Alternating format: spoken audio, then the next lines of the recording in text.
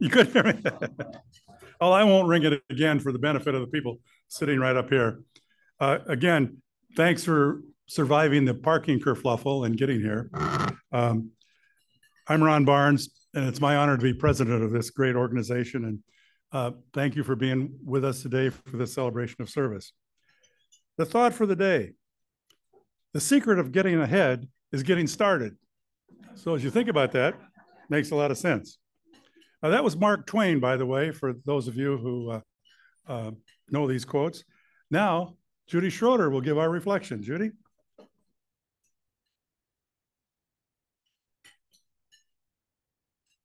Thank you, Ron. There's a book that I'd like everyone to read. It's called The Bill of Obligations. We just got through paying our taxes, which is one of our duties as citizens. But this book is about the shoulds, not about the musts. Thank you, Tyler. So, just in case you don't read the book, let me quickly give you a summary. The author, by the way, is Richard Hawes, who spent 20 years as president of the Nonpartisan Council on Foreign Relations and has extensive worked for the State Department and the Defense Department and the White House under several administrations.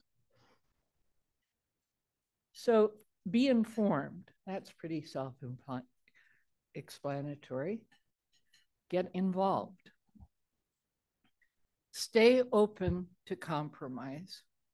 Hawes says, when did compromise become a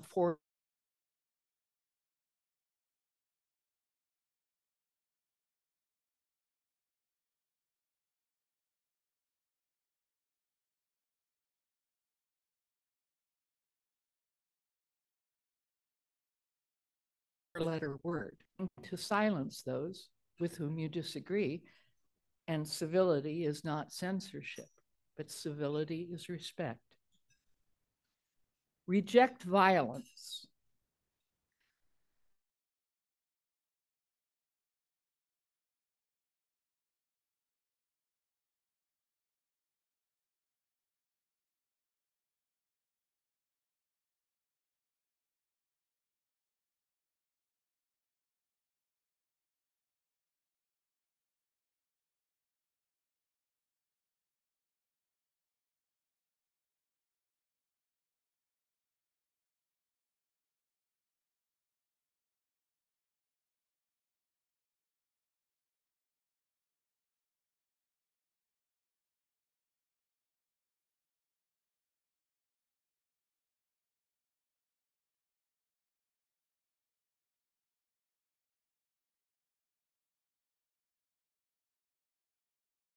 The media.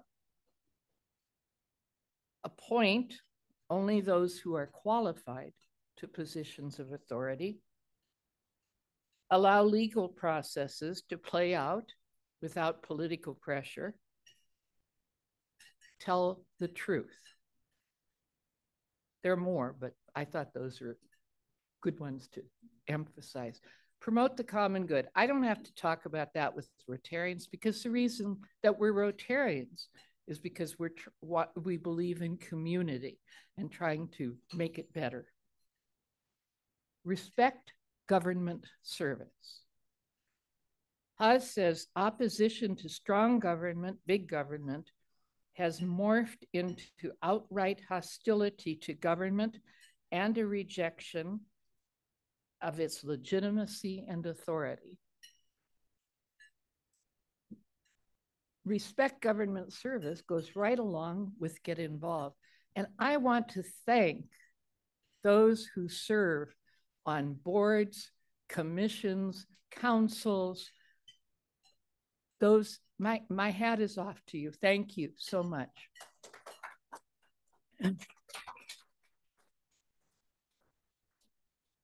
Support the teaching of civics. Okay, when I was in high school in San Jose, we had to pass swimming to graduate. My son graduated from Cornell. He had to pass swimming to graduate.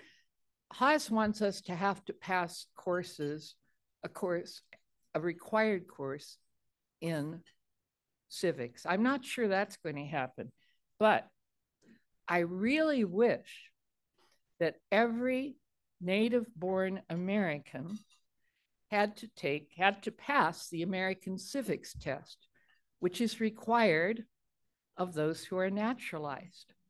I quizzed my daughter-in-law when she was going to take that, and I thought, this is good stuff. We all should know this, not just those who are taking this test often in a language not their own in order to be citizens. Finally, put country first.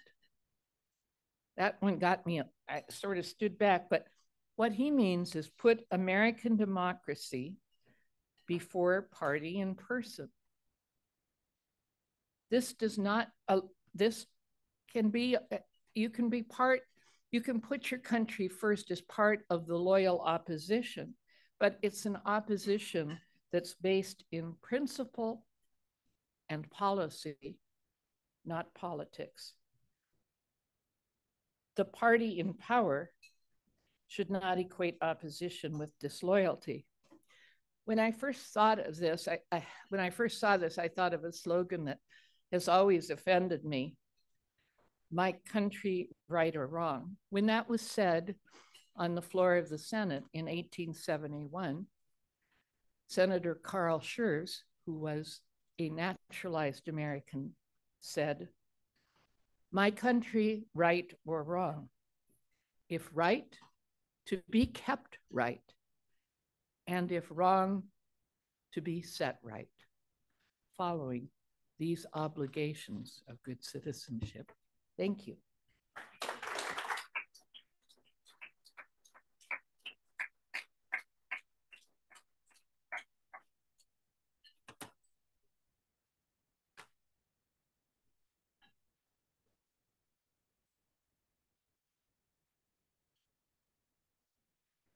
Thanks, Judy. Again, those of you who enjoy the roundabout every week, you need to understand that Judy's the lady behind getting that roundabout edited and out to you. So again, thank you for your great reflection and the work you do for our club. So thank you. Steve Engel will introduce our guests. Steve.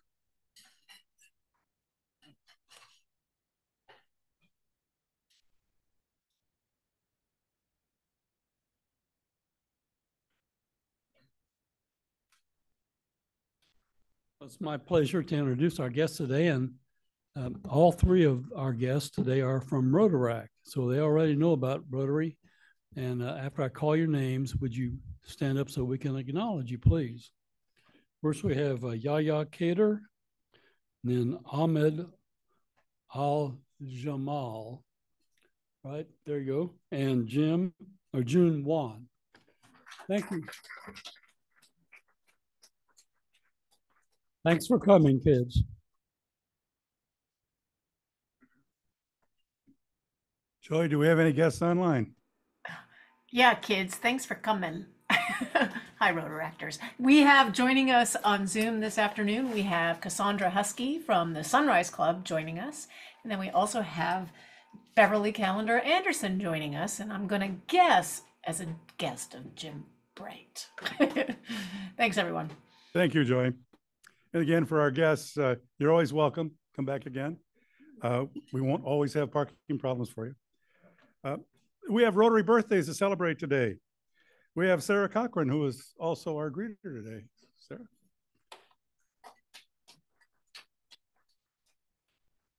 Whitney Cordoba, April 19th. Peggy Frisbee, the 21st of April. Kay Leach, the 15th. She always remembers tax day, I'm sure. Megan Neese, April 13th. And Mark Peterson, the 17th. And our one person who has a Rotary anniversary is Marilyn Wood, 9 years. So.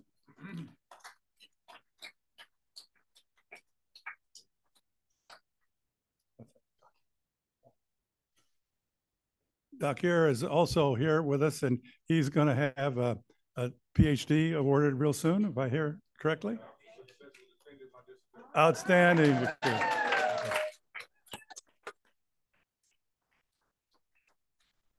As I always told my students, their dissertations are so great. Why hasn't anybody written two? So my arm was twisted a little bit by Sally to remind all of you that the book club is going to meet at her house on Wednesday, the 17th at 7:30. She will serve drinks and little Italian cookies. And they're going to discuss Michael Coitera's book, Corrido, sorry, So Cold, the River. This is set in West Baden, so apparently somebody lost some money and wanted to respond in writing a book. I do have an item for you. We're going to auction off this lovely bottle of Riesling wine that was given to us by our friends, George and Christy, when they were here. Christina were here as guests of Jim. So the proceeds of the bottle that we get in the auction will go to Teachers Warehouse. So the bids are open today. Who would like to make a bid for this great bottle of Riesling? And by the way, it has a gold label, which means it passed all standards of German. $30. Thank you, Lon. 50. 50. Thank you, Jim. 60. Thank you, Jeff. Whoa, we have 100. Any others? Thank you, Alon. It is yours. Enjoy.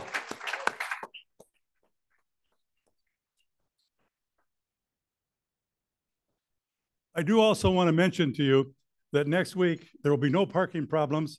We will have a great club assembly. We will be at St. Mark's Church on the bypass.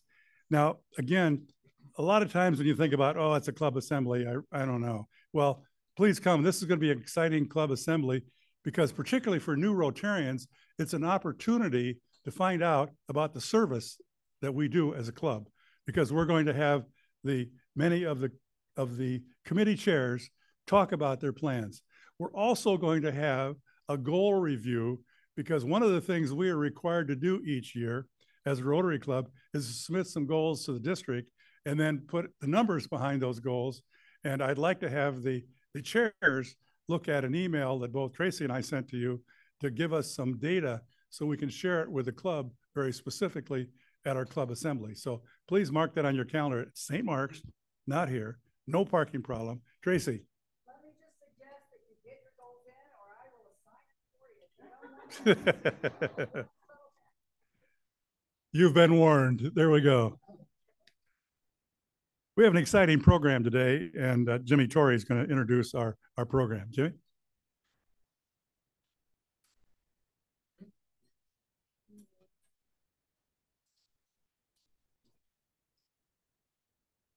Thank you. Ladies and gentlemen, fellow Rotarians. Oh, you can take it, I guess. No, I would have. Anyway, I want to introduce Carrie Stillions, the executive director of Middleway House. She is a graduate of Indiana Wesleyan University, where she is also finishing up her master's degree. She's been with Middleway House since 2018 when she started as an intern. And like I said, now she's the executive director. Having worked closely with Carrie for the past year, 2 years, I've really been able to see her passion for her job, for her staff, for the clients, for the community. Working with her, I can really see what Rotarians use as the motto, service above self. She's a great inspiration to work with, and without further ado, Carrie Stillions.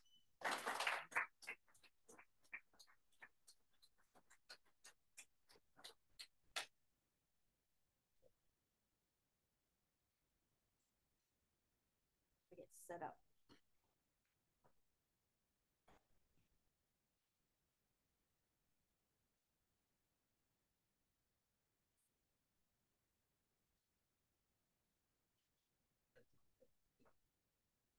Thank you so much for having me here today and allowing me to talk a little bit about Middleway House with you all.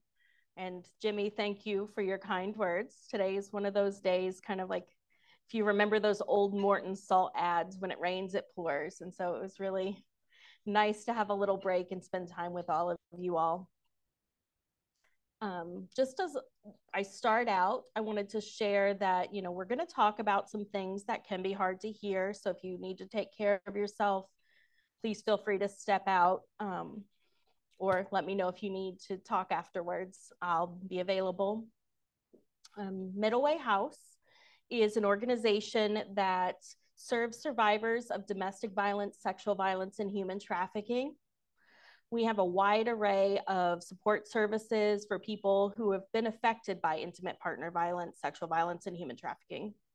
We're based here in Bloomington, but we do have 3 outreach offices in Greene, Martin, and Owen counties. Within our service area, we also have Lawrence and Morgan counties. At Middle Way House, we have within those services, we have a couple of residential programs. Our emergency shelter is something that most people think about when you hear about Middle Way House. For those individuals who are immediately fleeing violence. We also have transitional housing, which is our RISE 28 unit housing for individuals who have their children with them. In addition to the residential services, we have non-residential services that are open to anyone who's experienced these types of violence in their lifetime. Legal advocacy, our crisis intervention program, which operates our 24/7 help and crisis line, as well as our on-scene advocacy program. So if someone has experienced an assault, our specially trained advocates can go with them to places like the IU Health Hospital or the Bloomington Police Department to make a report, to go through an evidentiary exam. So we are able to be there and allow people to not have the option to not have to go through what they're going through alone. We also have youth programming in our transitional housing and support groups for survivors of domestic violence, sexual assault, and incest. And we want to make sure that as we are building these services and providing these services, that we are there for survivors at all steps of their journey. We often on our crisis line will talk to someone who, is just starting to think about leaving a relationship, or they've left a relationship a long time ago. We often hear from individuals who experienced violence and held that to themselves. I remember one person in particular that carried an assault with them in silence for 50 years. And I was the first person that they told. And so I think having that space it's hard, but it's very special to be someone that's able to do that. When we're talking today, you'll hear some different language, or just when we're talking about survivors of violence, you'll hear different language. Often you'll hear either the term victim, which is often used in court proceedings. Law enforcement use that because that's how statutes are written. But we utilize the term survivor at Middle Way House because it does have a bit more empowerment to it. It does restore the sense of autonomy that person has, letting people know that they are more than what happened to them. But ultimately, it's really important to listen to the person you're with. I'm someone who's experienced domestic violence, and I would prefer to just be called by my name. Naming me, seeing me over what I experienced is so important because it gives less power to what happened. At Middle Way House, we utilize the empowerment model. And so what that looks like in practice is we're providing survivors access and information on resources that are appropriate for them. We're not going to just give somebody every resource because we want to make sure that we're providing them with what they need and what's appropriate for their situation. Within the empowerment model, we want to make sure that the survivors that we work with are active participants. We're not just telling them what they need to do. we are giving them that information and empowering them to make those decisions for themselves. One thing we also do, which can be really challenging, is to allow people to make their own choices, even when those are choices that we don't want for them. We don't want someone to have to go back into violence. But we know that the survivors we work with are the experts in their own lives. They know their situation, themselves, their children, and their abuser better than we ever will. So sometimes a decision that doesn't seem like a great idea to the outside is the best situation that they could be in, and they're making the best choice to keep themselves safe. You know, when we work with survivors, we know that they've had an incident of violence that has taken away their power and their control. And sometimes as friends, family members, and service providers, we want to just make everything okay.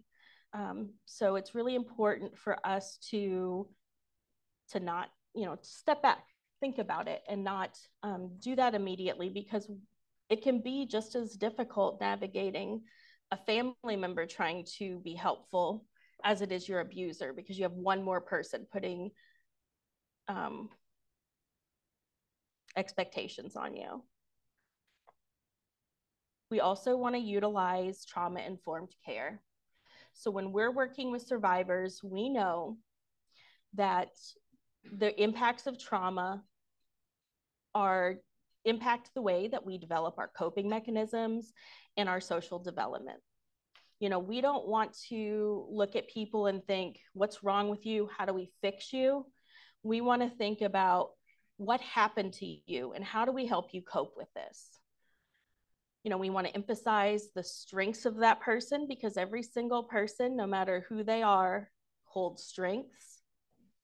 And we want to make sure that we're building the resources with them and assisting them in building skills that they need, that they identify they need.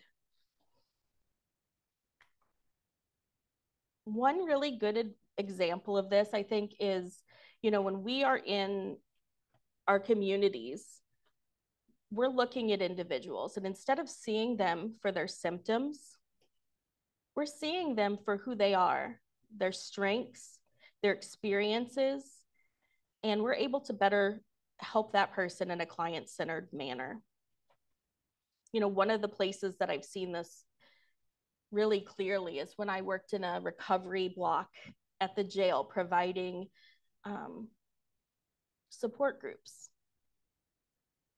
The majority of those individuals in those groups experience some sort of trauma in their lives. And these groups were within a recovery block. And both men and women identified violence as either a child or as an adult in an intimate partner relationship. And often the reason they started with the substance that they were incarcerated for was because they were trying to cope. I think another example is when we see individuals living in homelessness. There's often, our society provides a narrative that's not always right, making assumptions that someone is lazy or someone is just a bad person. And I think this is a really good example. When we work with people that are living in homelessness at Middleway House, it's really important to understand that homelessness and domestic violence are cyclical. When someone is leaving a domestic violence situation, they're often going into homelessness. Or if someone's leaving an incarceration or a drug treatment center and they don't have a place to go because of barriers such as bad credit, the criminal history, or no income, they're often put in situations when they need to, depend on the kindness of strangers. And oftentimes that's not a real kindness. We find individuals who are put in situations that are forced to, provide sexual favors or other things in order to have a couch to sleep on. And so it's really hard and very important for us to acknowledge that not everyone we see that is homeless is there because they want to. When we look a little bit closer at domestic violence and how it intersects with homelessness, you know, domestic violence is one of the primary reasons of homelessness for women and children. About 80% of homeless mothers have experienced domestic violence. And about 40% of people who have experienced domestic violence have become homeless at some point in their life, no matter who you are. You know, someone who's experiencing financial abuse, being blocked access to work. Those things all come into play. And when you don't have that income coming in, it's really hard to find housing. And oftentimes people in violent relationships will be leaving multiple times. Statistically, it's 7 to 9 times. So there are times when we will see people with multiple instances of homelessness in their life. And so also one of the main barriers for people who are leaving relationships is the lack of housing. Do you stay in your home where you've been for however long? Or do you leave a situation to the unknown, going to an emergency shelter or going to the street? So I think it's really important for us to acknowledge that and understand that those abusers are often using leverage against the survivor, you know, especially if there's children involved. You know, if you leave this situation, your kids are going to be homeless. And then they use that to keep that person in the relationship. And so I think it's really important, as I've said before, is just making sure that we're looking at people for them as a person and acknowledging that every single person has value and they have a place with us. And if anyone has any interest in becoming involved with Middle Way House, there are a lot of ways to do that. You know, one great way is to talk about it, to talk about things that are happening in our community, because it is happening. We just might not see it with our own eyes.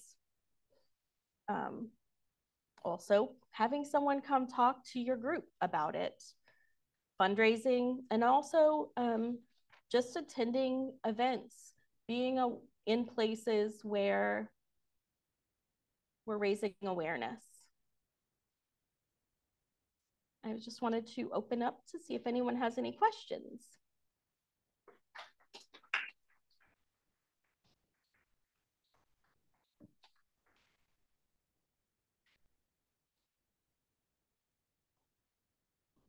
I just want to thank you for handling the highly important work that you do, valuable work you do for our community. I'm curious, how do you get your funding to carry out this work? So a lot of our funding comes from grant sources. We're actually having some funding changes coming up with the VOCA funding, which is mandated by the Violence Against Women Act. So we are going to be seeing some grants decreasing. And so we're working on diversifying how we are funding programs. But in addition to that, we also are funded by private donors. Is human trafficking a big problem in this area? We do see human trafficking quite often. What is interesting about it is not everybody who's experiencing it realizes that that's what that's happening to them. Oftentimes it seems like they're in a domestic violence situation. But once we get through some of those layers, you see that that dating relationship is not actually a relationship. And they're being forced to do things by that partner, such as engaging in criminal activities or commercial sex, things like that. Good afternoon, everyone. This is Marcus Whitey with the Community Foundation. Carrie, thank you for that really helpful and informative presentation. I've got a question. I know at one time Middleway was providing preventative services like in the schools for young people. Is that still happening? And can you talk about that just a little bit? Thank you for bringing that up. We are still providing our Building Healthy Relationships curriculum within the school system in middle and high school levels. We are also just doing a lot of community outreach. Our crisis intervention program and prevention programming are getting out there in our communities, especially those most impacted by these types of violence, and doing outreach regularly. Carrie, thank you for the work that you do. Two questions. Firstly, do you have in your mind some data that you can share what the trend has been over the last 10 years? Because we all have assumptions, but there seems to be a void of information. First question. Secondly, what is the breakout of men versus women? Because I tend to assume it's mostly women, but I know through the work I do at CASA, that's not always the case. I can, Michael, can I send you some statistics that are a little bit farther out than what I have on top of my brain? Yes, men are also often survivors of violence. The thing about working with men that makes it difficult is that in our society, we're trained to think of men as the providers, the strong person. And oftentimes men that are experiencing violence don't want to come forward because they feel as though what they're experiencing shouldn't be happening to them because it doesn't fit within our gender norms. We also, one of the hardest things that I have heard in shelter, you know, when we have men coming into shelter and they've experienced violence that is just as intense, if not more, than some of the other people in the shelter, they don't want to come because they don't want to hold a bed from somebody who really needs it. And that, again, goes along with those gender norms and how we in society treat men who experience this. We do have a question on Zoom. Go ahead, Joy. Beverly, do you want to go ahead and ask your question?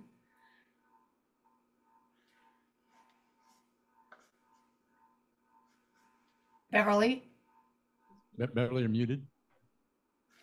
We can't hear you, Beverly.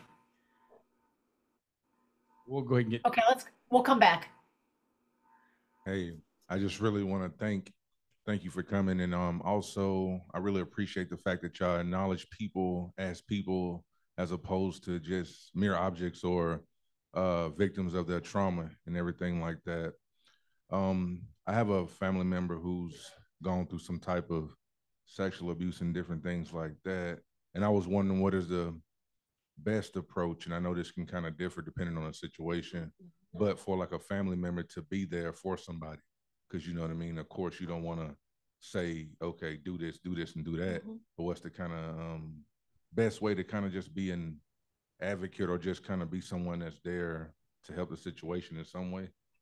Yeah, I think one of the really important things is, you know, just saying or letting that person understand that you believe them and that you are there through this with them, and asking them, what do they want in this moment? Do they need emotional support, or are there actions that they want to take? Oftentimes I have found when we're going out to the hospital and things, people just want to be heard. They don't want to be alone. And then you can also offer resources like our 24/7 help in crisis line. We serve individuals on that line from all across the country. And I think just really being there, listening to them and honoring what their wishes are really big. I can say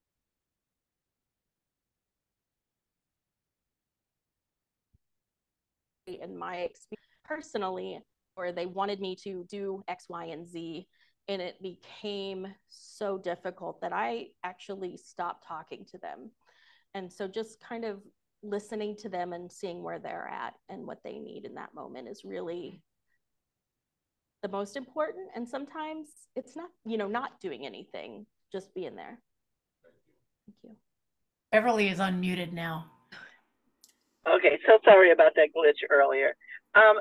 Thank you, Carrie, for your comments, and thank you, Marcus, for asking my questions earlier. But I do have another question, and I wanted to ask Carrie if she could talk a little bit about the work of the RISE and the things in transitional housing and where that is going or what's happening there. And also about the volunteer training that they offer. If people are interested in becoming volunteers, what kind of training is available for that? Certainly. I'll go ahead and start out with the volunteer training. So we are in the getting ready for our next volunteer training. So if individuals are interested in volunteering with our agency, they can either contact us through the 24/7 Help in Crisis line, or they can also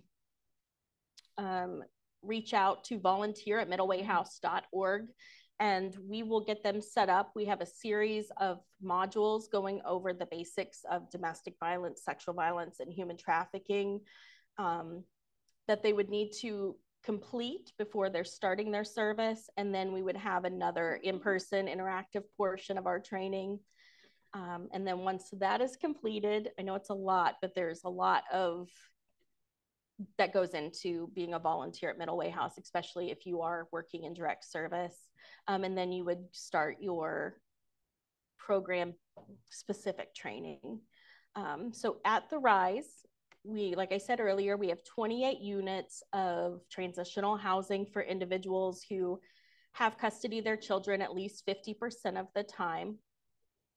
Within the RISE, we also have support services such as, advocacy. We have programming, and that's also another great way for people to get involved. If someone has an expertise in a specific area, say you are wonderful at creating resumes or teaching people how to do that, getting involved in those programs are really important.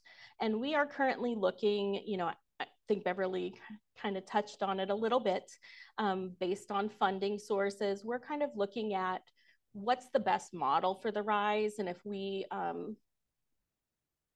perhaps need to move to a permanent housing solution. And so we're kind of looking at that, and there shouldn't be any changes for the survivors living there. Essentially, they would just not have to leave within 2 years. And so I think for a lot of people, particularly those with a lot of barriers to obtaining permanent housing, that is going to be game changing. So still a little bit in the works, but that is something that we are working toward. First of all, I want to thank Jimmy Torrey for arranging for Carrie to be with us here today. Thank you, Jimmy. Carrie, for you, what is the range on the length of stay? And to what extent do you collaborate with other agencies in the area? I can imagine you work closely with Beacon, Wheeler Mission, New Hope, and others. I'm probably leaving some out, but go ahead, please. Yeah, we are all part of the South Central Housing Network. So we work together on those meetings. And then also all of the shelter service providers come together weekly in a meeting to talk about issues related to homelessness in our community and how we can better serve folks. In addition to the shelter providers, we also have folks from IU Health in the city and counties. And I just forgot what else you asked. The length of stay. So we don't have a set firm length of stay. So typically people are moving through the shelter in 12 to 16 weeks based on how long it's taking currently in the community to find housing. But if we have some people who have extensive barriers, with immigration or just other barriers that are keeping their extending the amount of time they need, we will keep those folks. So there's not really a set deadline, but I know we've had a few people that have been at the shelter for almost a year. Okay, Carrie, there are a number of social services in this community, lots of them. And I want to know to what degree you're working with them which is follow up on to Jim's question. But is there anyone you're working with to provide training for jobs or finding jobs and helping them move to another place, with working with other agencies to helping them to get to another place, and they're thinking about various things, including children, how their children they're taken care of, and whether or not they can get employment. I know at one point Middle Way worked a lot on that. I wonder if anything's happening with that today. We do have within our youth program, particularly as we have families going through the RISE or through the shelter, the nice thing about our youth program is that folks do not have to leave once they leave our services. So we do provide aftercare to those teens that are still wanting to remain in our program. And so Priscilla, our coordinator of the youth program, has been having individuals coming in and doing kind of career days, having them talk to the students about, you know, what kind of skills you need and getting ready. And we're also in the process of navigating some partnerships with organizations that provide college prep courses and things like that for our students. And we do work with places like the Excel Center, getting people connected to further education and getting them connected to, after that, employment. Hello, thanks for doing Middle Way House. And then also, can you talk about maybe the number of staff you have and also maybe the number of volunteers? And if you have enough staff, do you have open positions, and what prohibits you from expanding? Do you need to expand? Those kinds of things. So we are in the process of hiring. So we do have a number of direct service full-time positions open currently. And we also have some direct service part-time roles open, primarily in our emergency shelter and then the evening time in our RISE. And we are right about 47 employees currently. Typically we're closer to like 55, 60, but we're working on a skeleton crew a little bit right now, but we're still making it work. So if anyone knows someone who wants to do this kind of work, please send them my way.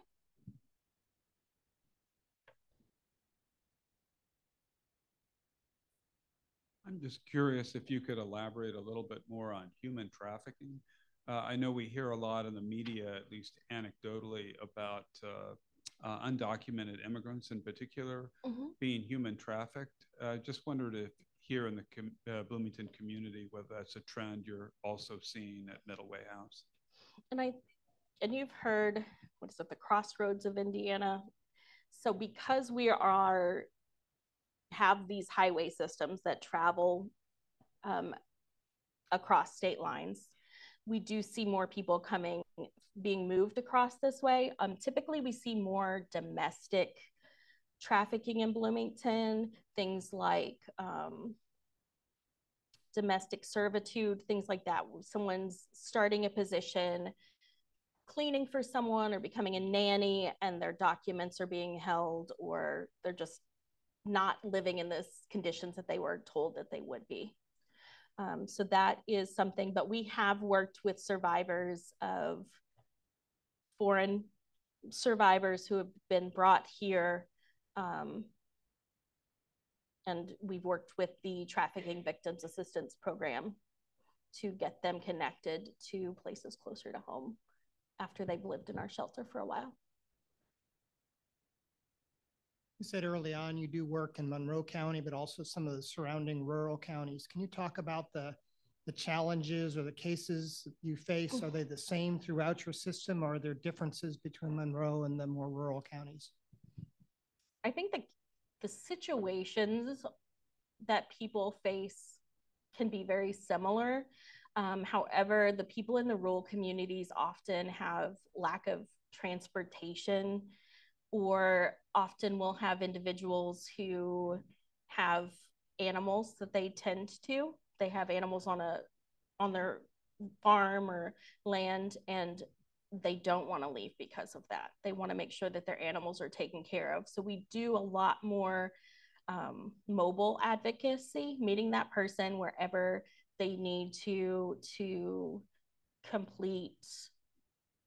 I have to tell you, the county advocates are some of the true rock stars. They do everything that we do in Bloomington, except for the youth programming and residential services. So they're doing protective orders with people in a McDonald's, you know, all of these things, going where people need to be. And I think that distance is one of the hardest things. And then also living in communities where everyone knows everyone. It's really hard when people know all of your business, and to try to navigate that. Carrie, I got a question. I was the organizer of the Monroe County Domestic Violence Coalition for about 5 years. And so I had the opportunity to see it from inside every month and talk to a lot of people. And Middleway House was pretty involved in that extensively, and had frequently more than 2 or 3 people come every month, which was great. At the start, there was a challenging relationship between Middleway and the prosecutor's office. And over the years, it got to be much better. Where are you now with that? Because I know that's always been, challenging. You have to, take care of people, and getting the people out of society that are harming them is a difficult situation. How's your relationship with them now, and where do you see it going, I guess? Yeah, we regularly, so Middleway House is part of the sexual assault response team of Monroe County. And so we are regularly meeting with the sexual assault prosecutors. We're building a new relationship with our current domestic violence prosecutor since Amy Oliver has left. But I think that relationship is continuing to strengthen. One thing that I think can be a barrier is that a lot of the survivors we work with do not want to move forward with prosecution for whatever reason. They've either experienced something either here or in other communities, and it wasn't taken seriously by folks within systems, or they just want to move past it. So I think that might have been some of the barrier there. Thank you very much. Thank you.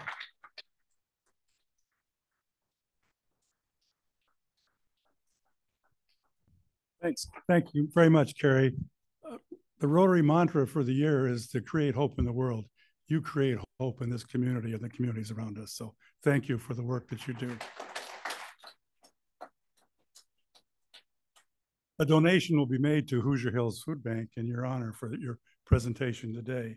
And I do want to acknowledge some people that helped make this celebration of service work for us today. Our greeter, Sarah Cochran. Our introducer, Steve Engel.